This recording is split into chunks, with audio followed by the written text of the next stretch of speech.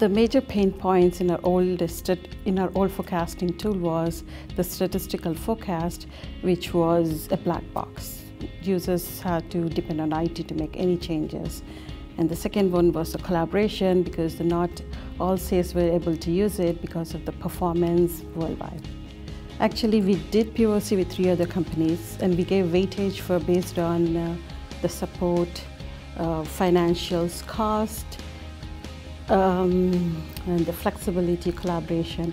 Based upon that, we came up with Galt because of the collaboration, Excel-like functionality, and also the use of the statistical forecast, how you define anything, calculations and everything. Benefits that we experienced so far is the collaboration, because sales like the flexibility of using the Excel-like functionality of the planning portal, and also the import and export functionality, because before in our old forecasting tool that was the missing point, offline functionality where they can export and do their forecasting when they were traveling.